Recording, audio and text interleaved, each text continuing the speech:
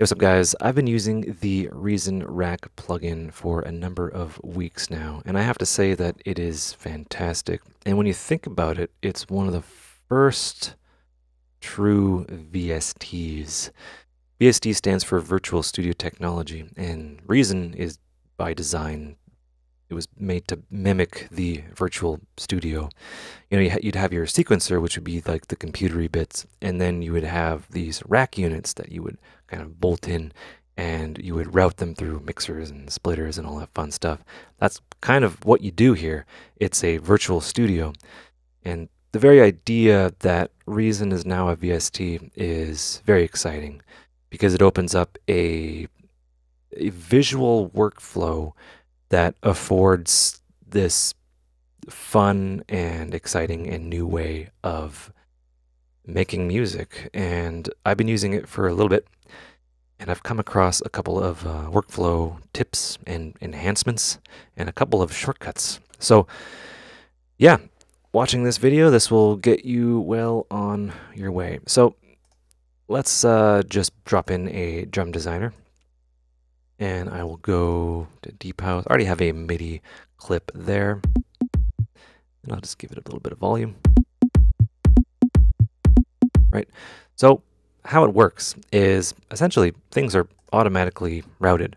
You drag it in, and the output is fed into the main input. If we drop in, say, an effect, Pulverizer Demolition, boom, it will route itself from the output into the input of this, and then the output of the pulverizer into the main. And of course we can manually do this, but it's really smart and it's contextual as to what you're doing. It's once you get it, you're like, oh yeah, that's like really clever. So keep that in your mind as this video goes on. So we have pulverizer. Let's add in. Let's just see what that sounds like first, right? We'll bring down the squash a bit. And the dirt. Right, really cool. Let's get an echo in there, and we, put that below, and it's automatically routed, and it is incorporated the echo into that. But let's say, yeah, let's get this echo going, and we'll have that like 16ths maybe, and then this will be what? Yeah, we'll have feedback. Oh, there we go. And then we'll get that filter. There, cool. So we have that. And right now, it's a pulverizer, output of pulverizer going into the echo. But if I wanted to change that, I can't just move this. Like I'll show you, I can't just move it. The routing will maintain. And the reason for that is because you might want to like kind of organize or have kind of the CV of the echo closer to something else. But if you actually wanted to change the actual routing, you don't have to, you can, and I enjoy doing this. I don't know why. I like to, manually move the cables around because it's really satisfying because, like, look, it's fun. Like, they wiggle, there's like inertia and stuff. Oops. Oh, that gives me an opportunity to show this. If you take the left output and you plug it into any left input, it'll automatically do the other kind of stereo thing here. And I encourage you to maybe try plugging these in reverse, or swap them around. You get a really interesting stereo effect. But anyway, let's put that back in there like it was. If you wanted to actually change the routing, you don't actually have to disconnect everything and then connect it. You can just hold shift and then drag up, and it'll automatically route it. Automatic routing. Super fun. Oops, I selected them both. Super fun. And that way we can rearrange things and it'll automatically route things. We don't have to get in there and do cabling and stuff like that. Right? Super awesome. And that is probably one of the #1 kind of workflows that I would offer. Workflow enhancements that I would offer. It'll save you a bunch of trouble. But it's fun to kind of do it manually as well, because sometimes you get like a mistake and things sound cool. And you'll notice, yeah, when we drag something in, it'll automatically route it. And if we don't want that, that's the undo button, by the way. If we don't want that, we can hold shift drag things in, and there's no automatic routing. And that is exceptionally useful. And, if we wanted to kind of drag in a reverb here, and, there's no routing, or we take this from something else, we duplicate it, we take it from something else, we like the setting, we're like, oh, how am I going to do it? We can actually just right click and then auto route device, and then boom.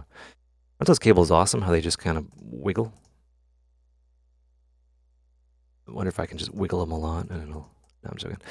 So yeah, that is essentially the automatic routing there. There's other really intuitive routing things that Reason Rack can do.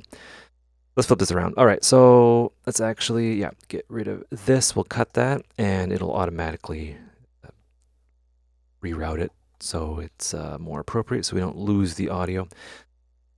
Let's make all these into a combinator. I say combiner. We combine them. It's a Canadian thing. If we select the top one and we select, if we hold Shift and then select the bottom one, we effectively selected all of these rack units here. We'll right click and we'll go combine, and we'll have this in a combiner. A combiner is a bunch of things all in one, right? So it's like a rack containing a bunch of effects, and the routing carries over because we can actually save these as its own effect rack, and we can kind of bring them into other instances of Reason Rack and have a grand old time. Essentially how it works is we have, I just disconnected that, we have the, the input output, and then we have this input output from the main, so we can have things routed around and all that fun stuff. So whatever happens within this is kind of, it's self-contained. And of course you can route things in between combinators, but this gives you a really cool option. And if I go back, so there's that. Let's say I just want to combine Kong and Pulverizer. This is really cool. I want to flip this around so you can see this. So notice the routing here. It's very top to bottom.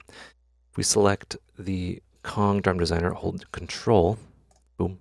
We're just selecting those. The echo is going to be left out of this. We right click and then go combine.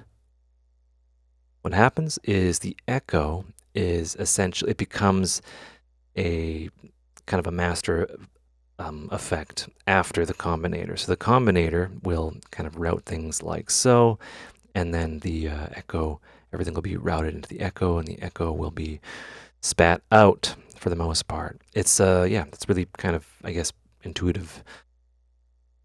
So I like that. All right, let's cut this device, and things are not routed in the way that I would like. Let's actually just disconnect all of that. I want to actually right click and then go auto route device. Now auto route that device there, and then I want to auto route this device, and that goes into the input.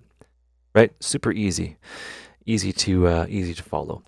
Let's we can, nothing is connected now. Let's actually right click and then auto route that, and that will be routed into the main out, and then we can hear it. So it's really smart. So the convention of where you 90% of the time want to route it to, it'll just route to that. And this carries on to other examples as well. I want to show you how to duplicate. We can actually duplicate these by going Control and then dragging. So now we have two of these guys. And we can have a different effect for the bottom one and do some kind of parallel, I guess, processing. I'll squish this one, right, just to give it a little bit of oomph. But now we need a mixer. So what we can do is we can go into Utilities in the browser section here, add in a mixer, and that mixer will automatically have, the output of the mixer going into the main out. What we can do with each of these combinators is right-click, auto route. It'll auto route to 1. This one right here will auto route to 2. Right? So now we can do some mixage. Right? We'll solo the squashed one, and then maybe we'll let's see, we'll add in just a reverb. No, we're not going to add in a reverb. I don't want to add in a reverb. add in scream. Something like that. And then mix that in with this one here. We're getting some really cool kind of parallel processing. You typically wouldn't do this, although you can for special instances of layering. You'd use a send, and you'd kind of have the send going out. But this is just for the sake of example. If you really want to quickly layer up your sounds, if you have like a patch, you want to change it and have like a different thing, you can have that below, and it automatically routes. If we're having problems kind of knowing what channel is which, we can actually rename these combinators. I'll just call this one dry, and then the channel strip name will be renamed to dry, and this will be squished, for lack of a better description, and that's super useful. We can EQ, right, and do all sorts of fun stuff with that. And yeah, the cool thing about these combinators is we don't have to worry about like the weird routing. We might put something in between everything and it'll get messed up. Typically it doesn't, but yeah, let's go effects, and we want to add some channel dynamics. We want to kind of convert this into somewhat of an SSL console. We can just drag that in there, and kaboom, we have channel dynamics, and it's automatically routed contextually, and we can cut, and we don't lose the routing. We take something out, we don't have to replug things in. So yeah, I'll just go EQ here, and we can accentuate things. EQ there, and like that maybe. Just give it a little bit of oomph, and that's the dry there. So now it's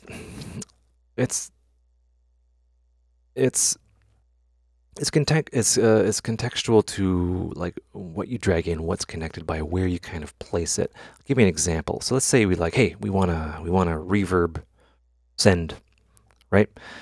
So I'll go into effects and I'll pick this right here. If I drag this here, it will kind of connect it to the squished combinator, and then so just the squish combinator is there, and it'll just incorporate that and auto connect that. I don't want that. I wanted that to be just something attached to the mixer. So a couple things I can do. There's an easy way to do it, but I just want to kind of show this as an example. If I hold shift and I drag it in, it's kind of dry, and then I can have these connected up to the send and stuff like that. That's all well and good. But if I were to drag it in to right below the mixer, it's saying, hey, the mixer is above, so let's connect that with how you connect a reverb to a mixer, and then boom, automatically to the sends. You could also, if you wanted to, if you got this from another part of the rack, and you wanted to like reuse this, use this somewhere else, you'd kind of disconnect everything and then drag it up, and then right click, and then auto route device. It'll automatically route that. So now we have this awesome reverb send stuff, and it's named here as well. Right, so we're getting this really awesome flexible routing thing that's really visible, and there's no drop downs, none of that stuff. It makes sense. So that is that essentially. And what we can do from here is, let's say, yeah, just using the mixer. I always use the mixer. I don't really know why. If I want to like just add the scream in there, I can have this set up so that I can have it set up as a send, or I can have the output of one of the sends going into that, not so much going into the return. I'll just move that up there so we can see. You can go hide cable so you can actually see what's going on. So there's that, and then I'll just move that into channel 3. So channel 3 will be the kind of distortion of either one or two or both, and there'll be kind of a mixture of that. So it's not so much having it as a send or having it kind of as an alternative way to run things and route things. So that would be 2, even though nothing is in the return, we'll have 2 being sent to channel 3.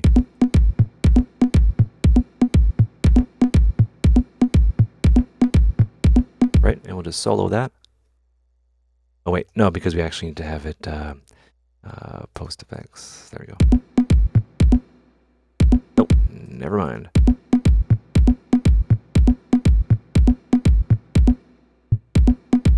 See, always something new going on. But yeah, we can do all sorts of things with that. And that is kind of doing things that aren't really typical, but it will kind of beef up your sound. So imagine doing this with all of the routing with drop-down menus. We actually have a visual way of seeing that. And then we can have cool things like, sub-mixers for kind of having, something going on here. We can route things around. So, these are the general exploration and workflow tips that I would suggest employing. And all of this will be saved in your project file, so you'll have access to it and all of that fun stuff. So I hope you guys enjoyed that video. Hope you learned stuff. Take care and have a good one.